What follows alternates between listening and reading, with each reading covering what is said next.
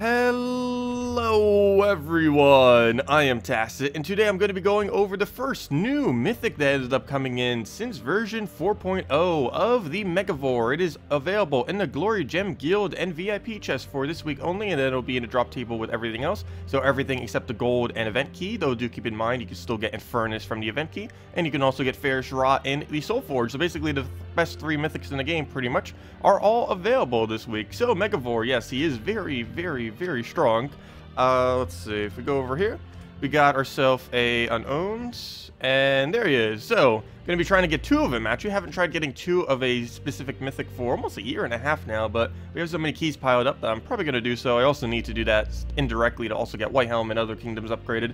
But he destroys all enemy armor, so that's already pretty good. If they have like 60 armor on each one, that's what, 240 tear, and that's on top of the damage that he already has. He has 8 plus magic damage as far as how much damage he'll do off his ability itself, which is essentially true damage since he's tearing all the armor, and he also submerges itself after the fact. It does automatically lose its turn, but it's getting so much value from it that it should be fine.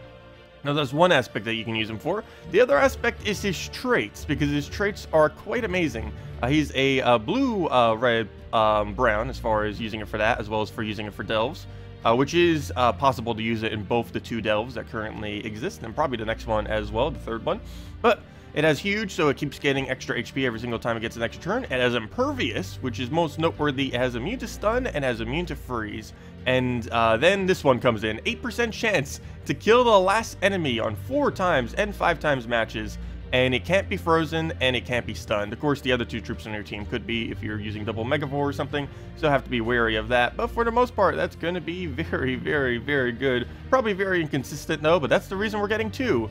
2 8% should be fine. 1 8% probably isn't good enough to try doing an infinite loop team for. I'm pretty sure that would be too slow. But 2 of them should stack, as in it'll be 2 individual 8% chances, and that should be a high enough rate that we should be able to kill them out relatively easily. But let's go and try getting them. We have a lot of gem keys to go open. We'll probably do it 50 at a time, and then go over to glory keys and hopefully get it. No, not Autumn Imp. Come on. Oh, we got a raft, though. We've been needing more rafts. I think that's our 3rd. I didn't bother opening event keys during that time, so if we can randomly get some more, that'd be very nice. Main thing we actually want to be getting indirectly, other than the Mythic itself, would actually be more White Helm troops. We need that so we can go get the White Helm to 10-star, 11-star, and 12-star. All 3 of them are technically available right now. The only problem is we don't have enough copy. Wow, that was a quick Megavore. Well, there we go. Megavore copy 1 completed, but we're not done yet. We're going until we get 2. And, well, that actually was pretty quick. I wasn't keeping track. What was that? 200, 250, somewhere around there. But we got ourselves first Megavore. As you can see, 35 damage. He's not even leveled yet. That's, what, like 40 plus? That's a pretty decent single target.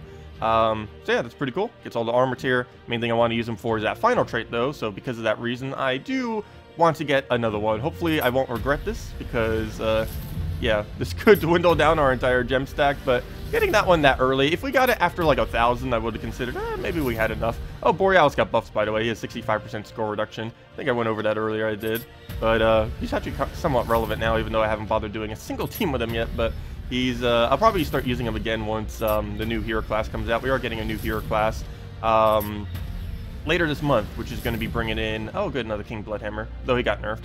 Doomstorm got nerfed.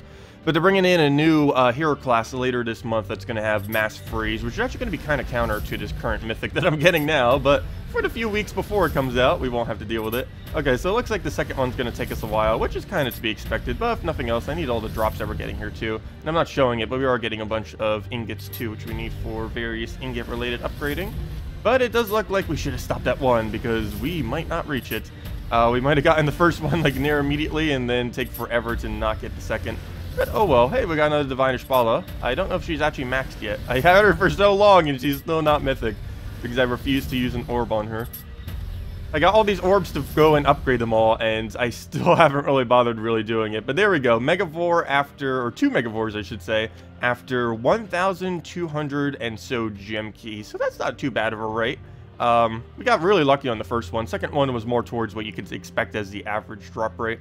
But let's go and upgrade this guy and see what we can do with this thing.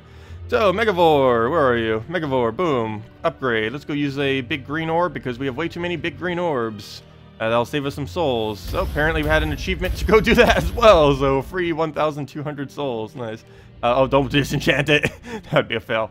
Anyways, let's go get the Death by Below and go use it real quick. We'll be doing a Teams video later on, and of course streaming it over the next few days. But let's go just give it a quick test run and see what it could do. Double Megavore.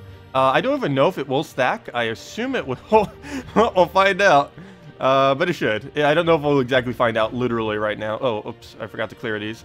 Ooh, Firebomb's not a good idea. Let's go see what's under casual PvP. We'll just do whatever this one is. There we go. We do want to make sure we don't do it against freeze. This team would be very bad against freeze. But other than that, it's should be able to work against everything. Nothing has immune to instant kill. The only real counter to it is, of course, them freezing one of the first 2 slots. Though you're 50% immune, because both this and this has immune to freeze, both the Megavores. So we got that going for us. I'm also highly considering using this in the first area of, or not the first area, but in the delve of, what's it called? The delve of the, oh, there's our instant kill. As you can see, they have 8% every single extra turn. We didn't even get this team started yet. But in the delve of, why can I not say it? The Hall of Guardians, because this exact team can be used in Hall of Guardians. So I had a feeling that this would probably be our strategy going in for it. This is one of the most consistent double loops that currently exist in the game, so that's kind of why we're rolling with this. So all we have to do is just get this down, Moneylender starts spamming, and we should pretty much be good to go from there, as long as this doesn't miss, and it doesn't. As you saw right there, we got another 8% instant kill, and every single time we just keep extra turn spamming, we have a 8% chance to trigger twice per thing. We actually don't ever bother casting these in this particular team setup. There are teams, obviously, that would use him for casting, but this particular composition does not ever cast them. As you can see, 8% triggered 2 times on both of them, and we just basically keep looping this, and actually at this point we can just go and single target it twice. I guess for the last one we actually don't need to bother doing the extra turn there. And whoa, 53 damage! Is that your base damage? Hey, we got a pet too from someone in the guild. There is a treasure gnome event currently going on. But is that his base damage? Apparently it is when you get it maxed. Wow, that's a way higher than I thought it would be. 20 or 53, wow. That is high. That is way higher. That is way, way higher than I was expecting it to be. Does he get double value for magic or something? Why does that seem so high? I need to go double check that later. That seems very, very, very high. But I don't mind. That's it's almost one shot on some things. Okay, maybe not. Okay, yeah, right there. It can one-shot his Megavore. Or Megavore can one-shot his Megavore. Wait, how does he have the same damage as us?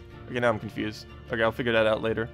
No, he has the same magic as us. That's why he has the same damage. Wow, his damage is just that high, apparently. That's kind of weird. But, yeah, that is Megavore key opening. We'll be going over some teams and such later. Obviously, this is the main team. I assume I'll be using with it. This doesn't necessarily use it when one copy. You can't really get away with this when one copy. But going with double copy, this is probably one of the better teams in the game, at least until the new Freeze hero class comes into the game. That hero class is going to counter this hard because Alchemist and Moneylender do not want to be frozen whatsoever. And basically any team that ever runs this Freeze will hard counter this. But other than that, there really isn't much of a counter, since no player-owned troop owns protection against instant kill. And to my understanding, nothing in Delves has instant kill immunity too. Though of course you still have to scout out to see if there's any freeze, because if there's freeze, well, you can't use this against it. But yeah, definitely really, really solid for Hall of Guardians as far as delving there. And that's my main game plan for it. If you guys still have any other questions or anything else you want me to go over, feel free to leave it in the comment section below. Thank you all so much for watching. Best of luck with the Treasure Gnome event. And of course, best of luck trying to find the Megavore and other good stuff and keys. And just one reminder again, it's only in Glory, Gem Guild, and VIP chests. Anyways, thank you all so much for watching. Goodbye!